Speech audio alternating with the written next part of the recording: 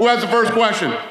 So John, I mean, when you won your first world title, Dominic wasn't even a professional fighter yet. So I'm just kind of curious, you know, your motivation, your excitement for fighting guys like this that, you know, you haven't seen, you haven't necessarily watched, that weren't at the top, and they're just getting there. Is it more difficult to face guys like this? No, it's not difficult to get excited. You know, Dominic starting off this whole thing with talking about party favorites and bringing up my past and stuff like that.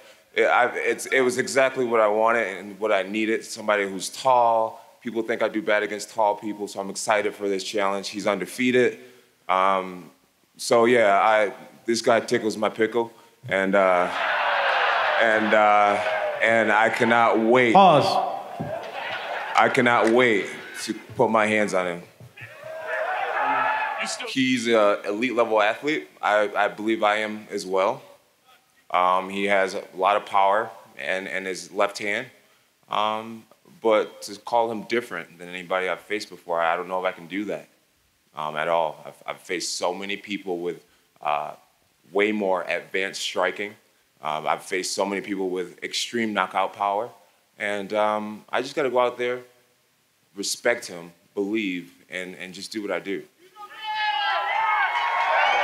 I don't really care. I don't really care. At the end of the day, my job is to destroy this dude and start focusing on 2020, you know what I mean? I'm gonna have a great 2020, and it's gonna start off by destroying Dominic. I don't know, this guy.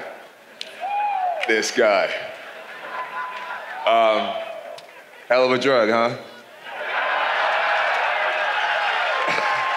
Stupid. That's gonna follow me for a long time, huh? But yeah, man, I don't know what I want to do to him, man. I don't know if I want to knock him out, choke him out, but oh, dude, I'm gonna get him. I'm gonna get him. I promise you guys. I do feel like Dominic has everything to win in this situation. You know, he's relatively unknown, but that's why that's why I'm training as hard as I can. You know, I was 240 last week. I'm 230 this week. I'm taking him extremely seriously. I watch his fights every single day. Because he's unknown, you know, people would expect someone in my position to take him lightly, and that's where guys in my position will fall. You know, I'm reading a book called Relentless right now, and it talks about being a cleaner, and I'm trying to be a cleaner, dude. I wanna dominate for years and years to come, and so I got to take him very seriously. I read that book like 3 years ago, so it's a good book. It's a good book. It's a great book. I'm glad you did. I'm reading it right now. It might have helped me get here, to be honest. You know, I'm reading it right now in this training camp leading into beating your ass. Not gonna happen. Not gonna happen, Johnny boy. Not gonna happen. Great response, Dominic. I don't know. Is there a spy in my camp, John? You're not that important, Dominic. All right, John, we'll see what happens, though, man. We'll see how important I am when you're on your back, though. We'll see how important I really am. I'm taking you serious, bud. I'm taking you serious. Just know that. I'm taking you serious. But you're a pawn in this game, bro. I've been talking about it for a long time. Like DC, like all of them, bro. You're a pawn in this game. Say I'm a pawn? You're a pawn in this game, bro. How so? You're just a piece in the puzzle, bro. Piece in the puzzle? I'm trying to be great, bro, and you're just a part of it. You're a small part of it. As am I, and you're just another pawn in my puzzle. That's fine. Everyone's undefeated before they fight me, bro. No, they're not. They're not, though. They're really not, though. Trust me. You fought one undefeated guy. Trust me, bro. But that doesn't matter. What does it have to do with... Daniel Cormier was undefeated. What does Daniel Cormier have to do with me? Ryan Bader was undefeated. What does Ryan Bader have to do with me? You're not special, Dominic. Oh, I'm the one. I promise you. You're the one. You will see. You knocked out Chris Weidman. He's been knocked out so many times. You knocked... Good job. When was the last time you knocked anyone out, ever? I don't have to knock out people. I don't have to knock out people. I have a gigantic skill set. So you say I don't have to knock out people, but then you try to knock me knocking out people? The only way, we all know the only way you can possibly win this fight is to catch me with a left. We all know that. I could submit you. I could out-wrestle you. I can kickbox you to death. Bro, I'm gonna get you. I'm gonna get you, Dominic. All right, we'll see. You know it. You're a see, one-trick Johnny. pony. I don't know it, actually. You're a one-trick pony. You think you know. Bro, we saw your highlight I don't. reel. It was straight left. Straight left. Straight left. Hey, Left uppercut. home runs work, baby. Yeah, they do. They do. At a certain level, they do. Yeah, this level. Good response, Dominic.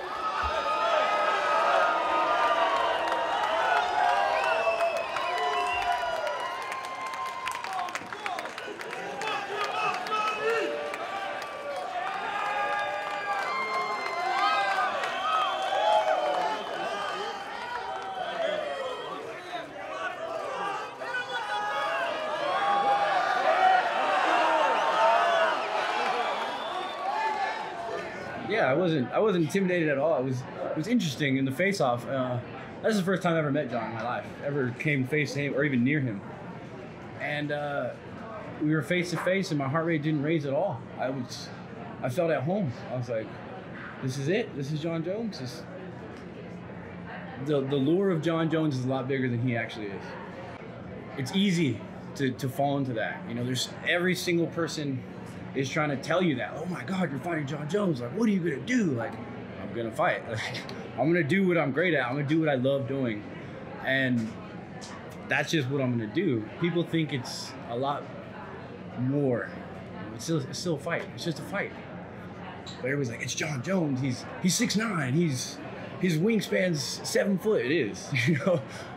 But it's just, man. Do you remember the moment you were like, I don't like this guy? Like, what was it? When he mentioned party favorites and that he wanted the belt and not party favorites, I just felt like it was a very immature way to go about things. I mean, it's like you're knocking out everybody, so you obviously have the attention of myself in the UFC. There's no need to bring up my past. It was just a silly way, an immature way, honestly, to get this thing all started off. It didn't help him get the fight. The reason why I chose to give him this opportunity was because he's knocked out everyone, and he's the scariest other guy in the world that I haven't fought yet. So yeah, he got this fight. Well, he started this fight being just completely immature, and now that I've gotten back at him, you know, I'm acknowledging that he has stinky breath. That's factual. You know, you ask his camp, ask his. It's factual. Ask Dana White. And then just calling him on his stuff, like, saying he's the best Apple Valley athlete and how he's considered himself the best athlete that I've ever faced. I mean, that's insulting to everyone I've ever faced. What does that even mean? You know, how are we all not athletes? You know what I mean? Like, just to make the UFC roster, you have to be an extraordinary athlete. So yeah, the moment I realized that this guy was a little bit of a clown, was when he won his fight and he mentioned party favorites right away. It was just immature. Did you ever think you'd find yourself in a position to be calling somebody immature? No. No, quite frankly, no. And I'm probably still not in a position to be calling anybody else immature, but I'm a work in progress, I guess. And then since the passing of Kobe Bryant and his daughter, the hashtag #GirlDad was trending across social media. You yourself fall into that category. So I'm curious, like, what does girl dad mean to you? Girls, stand up real quick for me. Guys, these are my daughters right here. They are super shy. You guys can sit down. And their beautiful mother, Jessie, and my mother-in-law, Sheila. So I am a girl dad, and I love it, man. They say that little girls grow up to take care of their dad forever. And I'm surrounded by little girls, and I know that I'm gonna be in good hands for the rest of my life. When I'm old and crazy, I tell them they better stop by and cook me a meal and check on me, make sure I got clean laundry, right? Make sure I got a lot of love. So being a girl dad is awesome. Obviously, I want a son so bad, but these girls are more than plenty. They're gonna do extraordinary things with their lives, and I'm just excited to see the way they turn out. I'm a blessed man to have so much love around me. Jose Young's here at MMAfighting.com speaking with number one contender Colin Chukagin and Juan Adams, with Mirsad Bekti, Derek Lewis, Dan Ige, Miles Johnson, with Alex Morono, with Lauren Murphy, Justin Taffet, Andrew Lee. Didn't make the move to Jackson Wink for this camp. How's the transitions been? Yes, the first thing I noticed off the bat was the difference of training up there.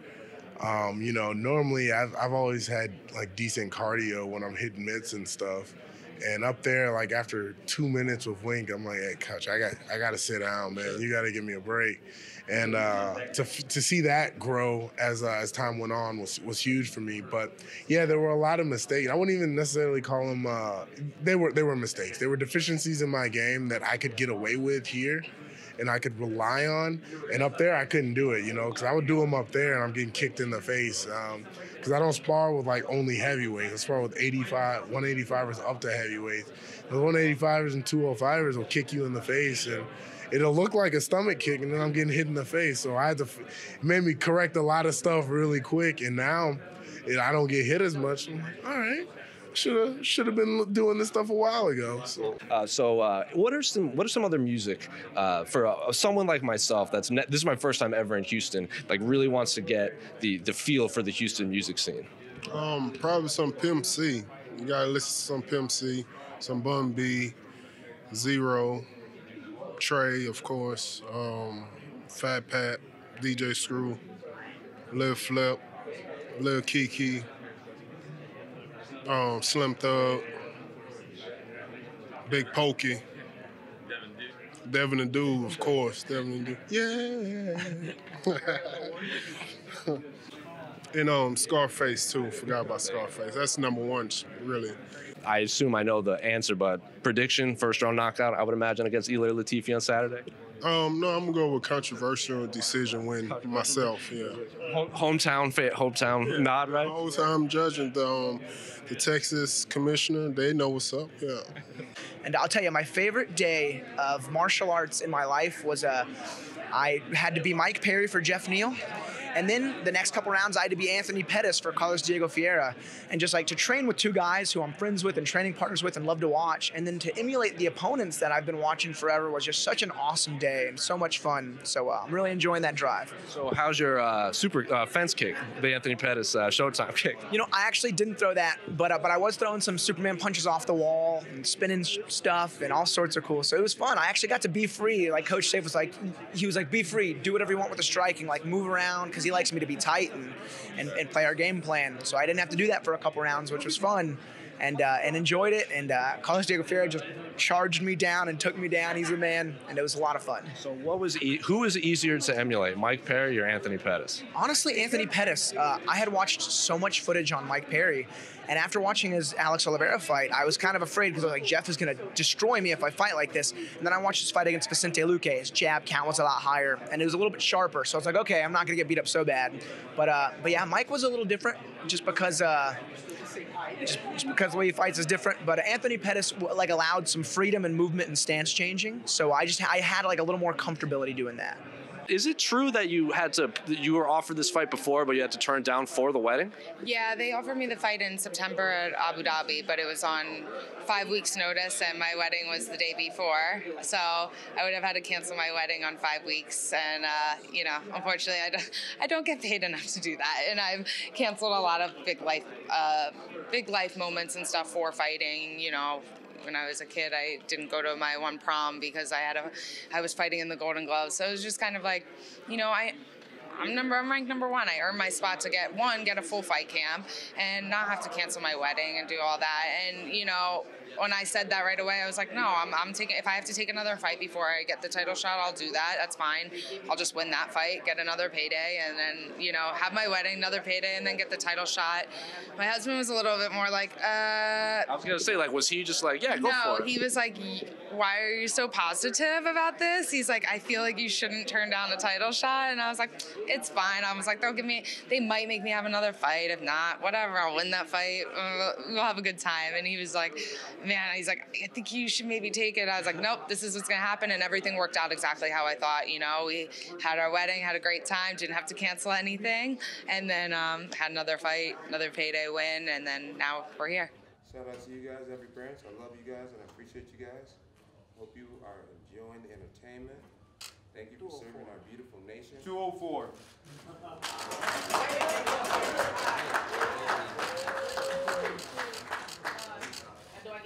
I'm not done yet.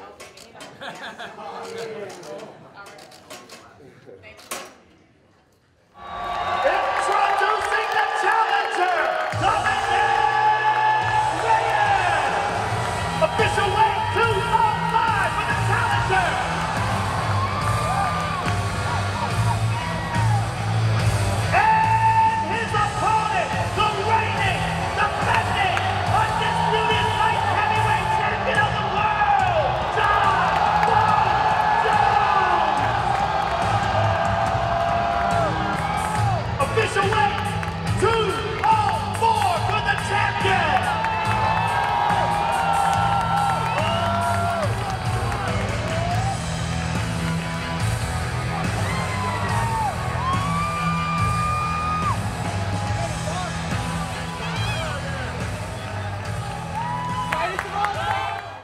A lot of people say if the UFC is going to go to Africa, they're going to have to go to Morocco. All right, let's go!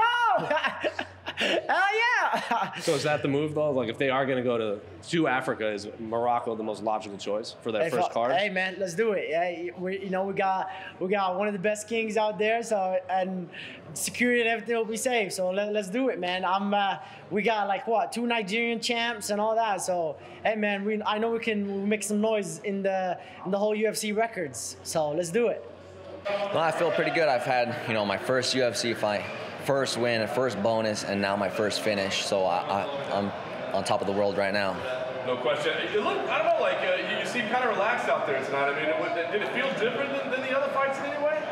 I'm just getting more comfortable in the cage. It's my 3rd time, so I just felt comfortable in there. I believed in my training camp this whole time. I felt good coming out there, and it showed.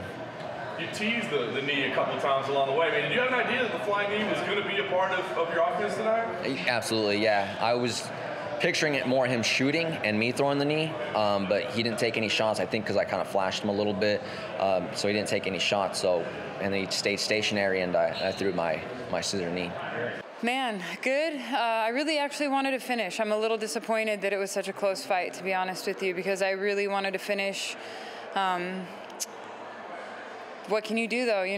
I'm really proud of myself for, I know this sounds weird, but I'm really proud of myself for not quitting, because I think that there's a lot of people, even in the UFC, that would have been in a tough fight like that, and they would have folded. And Andrea hurt me bad in the first round. She hurt me bad to the body, and I'd be lying if I said that I didn't want to just sit down and quit, you know what I mean? But sure as shit wasn't going to quit in front of my husband and my coaches. I'm really, really happy to walk away with the win, and I know it was a close fight, and I'm really disappointed that people booed the decision, to be honest with you. I thought people would love the fight. Even when it was over, I was like, yes, it was a good fight, super jacked up. And in my mind, I thought if I were a fan, I would be on my feet screaming. But I don't know, I heard people booing. I don't know if that's just me picking out the negative or what, but I mean, I hope most of the people at least liked the fight. It was a tough fight, man. I don't know. Man, it was all right. I got sloppy at the end for sure. I was trying to take his head off, but I don't like decisions, so I was just anything to get that knockout. Dude was tough. He took some rough shots, and we made it all the way through to a decision. Usually I'm not happy with it, but hey, it's a UFC win. It's all good. It was definitely a weird situation. What was going through your head in the first round? There were some tense moments in there, weren't there? What do you mean? In the first round, a little bit of trouble for you, weren't you? Yeah, well, yeah. So when he started sinking the choke in. Yeah, he started sinking the choke in. At first, it was kind of, it was pretty tight, but I had lost my last 2 fights to chokes, so I wasn't having that today. So I just made sure that I tried to stay technical, and defend those chokes the right way, and I was able to get out and get that win. Not too bad for a UFC debut, man. Is this the way you envision? I mean, do you see the ability to win this fast? I mean, of course, man. This is how I wanted it. I wanted to win in the first round by knockout. If I didn't, second round TKO, plan C, unanimous decision. Either way, I was gonna get the win. Losing was not an option. I didn't come here to fight. I came here to win. Go back to the moment you got the call, man. What was going on? How did it happen for you to get this invitation to the UFC? Man, it was a blessing. It was a blessing, man. And the timing was perfect. God's timing. I was actually changing the headlight on the car, and I got the call. My manager called me. He said, "Can you make the weight? It's 2 weeks." I said, "Yeah." I didn't even care who I was about to fight. I was just ready. When you stay ready, you don't got to get ready. So I can knock anyone out in both hands, and I know that. And I just showed it. I knew he was coming in. He was having a good time. He changed camps. He wanted to be move. So I knew that. That kind of, as soon as he started feinting and chucking those oblique kicks, I was like, my man, that's not your style. You should have been the bull. You take any inspiration from guys like Mark and guys like Ty? What kind of question is that? Of course, bro. I wasn't entirely finished with it, but if the answer is yes, which it was assumed to be, where does it come from? In terms of what it was that they either do or instill in you as a fighter from that region. For Mark, man, I've never seen someone so sure of himself, I've seen him with broken ribs, torn calf muscle, broken nose in the one camp and still come and deliver with no hesitation in his mind that he wants to knock someone out, I was like, damn. If that was me, I'd be like, what do you guys reckon? So that mentality, that warrior mentality of Mark's, man, when I first come into the scene, there was Bigfoot Silver 2, and that, I couldn't believe it, man. I was just blown away. I was like, holy, this guy is a freaking warhorse. And that's why I look up to him so much, behind the scenes stuff. It was real special, especially at the end. That was nothing but the crowd. They helped me do that little push at the end, and so I appreciate the support. I know guys, I mean, that's how they are always going to approach you, right? Trying to wrestle you, trying to keep you against the cage. I mean, how did you feel about how the fight was playing out tonight? I mean, did you think Latifi was going to be able to do some of those things to you tonight? Like at the beginning of the fight, I thought so. When he grabbed my leg, I thought I was going to go for a ride, but I was like, okay, I'm a little flexible than I thought. So then I was like, I got to keep going because it seemed like that's what was his game plan. So I knew I had to be active on the feet because it seemed like that's what he wanted me to be on the ground. Speaking of flexibility, high kicks, flying knees, you showed a lot of new stuff in your arsenal. What was the thinking behind that? Why you added in new tricks? I've been saying this for years. It's just that I couldn't do all that because I had bad back. And my knee was all jacked up, and so I'm almost 100%, and I could do all that now. Yeah. What's next for you? Where do you go from here? It's to be honest, it's whatever the UFC gives me. At this point, that's 5 in a row. That's tough to do in this division. I'm in deep waters. I'm swimming with sharks, but I am a shark, and I can hang in there with anybody. I was just talking to Brett, who I'd like to fight. And, I'm not the call out type, but I've been fighting all these guys, and I feel like I go in there and I take their soul. So I want to fight a guy. I was saying, just joking, let's make a fight with Korean Zombie. I don't think that dude has a soul. That would be a tough fight. I'd like to test his will.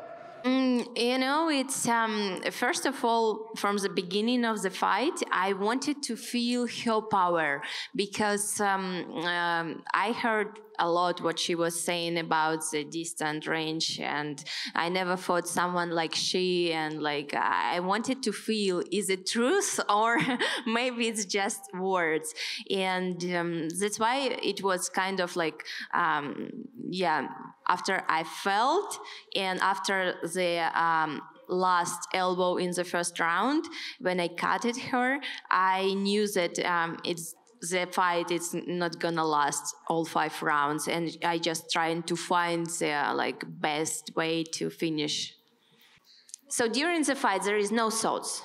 I never think about what I'm gonna do, how I have to do. I just let my body act to work, because I already teach it. I teach it for all these years, everything. It knows everything. And now it's time just to do the action, and looks like the body it's know how to finish or what to do better. The scoring was all over the map. So Joe Silva, a former matchmaker here, had it a draw. Kevin Iole hit me up. He had Jones 3-2. Going into the last round, I had Dominic Reyes 3-1 going into the last round. My kids are terrorizing me that the fix is in and how can this happen, Dad? Reyes won that fight. And the list goes on of people that are reaching out to me. So it's not like there's this landslide of people saying, there was a robbery or whatever. People have it all over the place. But the reality is, who gives a shit? We're not judges. I am proud of myself, though. I went out there and fought with all my heart. A goal for me for this fight was to make it an ESPN Instant Classic. And I feel like I accomplished that today. Man. I do feel disrespected, One of the judges had it 49-46. Who are you? I might want to have a word with you. But other than that, man, I know I won that fight. I know I won that fight. I was in that fight. I don't have to watch the replay. I was there. I made John Jones look like just a man. I brought the fight to him, and man, this fucking man. Round 1 went exactly how I thought it was gonna go, and it was a little bit trippy. I was like, whoa, this is going exactly how I thought it was. Heck yeah, it's one of those things, I don't have all kinds of big coaches and all this. I don't train at a big gym, I kind of just work in the dark. I kind of work just in the basement in a sense. And this is for me, this is a huge validation, It's my very first time going 5 rounds in my entire career against John Jones, who is arguably the greatest of all time. And I put it on him. I took it to him. I feel like I'm the people's champ. Yeah, 3-2 or 4-1. It could have been either of those. I truly believe that. I'm not even just saying that. I mean, look at the numbers. Look at how the fight played out. Those takedowns. How can you even score those as a takedown? He burned more energy trying to take me down. I just popped right back up like it was nothing, and then I elbowed him off the break. So it's like, you're gonna do me like that? But it is what it is, man. All I know is I am the truth, and people are gonna. People saw that tonight. Many people from the top down in this organization have told me I won that fight, and I'm so proud. I'm so proud, and I'm proud to represent, my friends, my family, my culture, everybody who's believed in me. I shook up the world, even though I didn't win in the judges' eyes. You hear people say, you don't lose, you learn. And I'm really grateful to have a win and such a learning experience. Dominic did a tremendous job. I respect him dearly. I respect him wholeheartedly. A part of me just wanted to see how long he could keep that up. A part of me wanted to see what he had to offer. And I saw what he had to offer. I also saw that he couldn't keep that up. And you got to embrace that. What I do for a living is not always pleasant. It's just a big part of the game. It was a great feeling out process. I realized that I got to take his best punches. I think my chin is very underrated. I feel like I took some of his cleanest shots, and at no point was I wobbled. I think my vision went out at a few points, but God has blessed me with a chin, and that's something I can't take credit for at all. Either you're born with one or you're not. And I have a great chin, so I'm grateful for that. But a heart of a champion, man, that's something that I don't know can be taught by a coach. I think that's also something you're born with. And I got to let that come out. I knew it was inside of me. One thing about fights like Thiago Santos and Gustafsson and tonight, you exercise that warrior spirit. You exercise that little bit of that a lot of people don't have, man. When the going gets tough for a lot of people, they look for a way out. There's a little door. Rampage Jackson talked about it. There's a door that opens up and says, this is a challenge here. The easy way out, you can take this fall. You can tap out. You can let them catch you. You can pretend like that body shot hurt and curl up. And I'm grateful that I got to exercise my dog tonight. Do you think there will be a shared future? Do you think you'll see him again eventually? Yeah, man. A lot of these guys are going to be around for a very long time. I don't think Dominic had any excuses for losing tonight. He lost. It was close, but they say close only counts on with handguns, horseshoes and hand grenades, right? So he can try 1,000 times, and I believe I'll edge him every single time. Okay. Thanks, John. I'm just here so I don't get fined. Where's that pizza? Ow! Love you guys.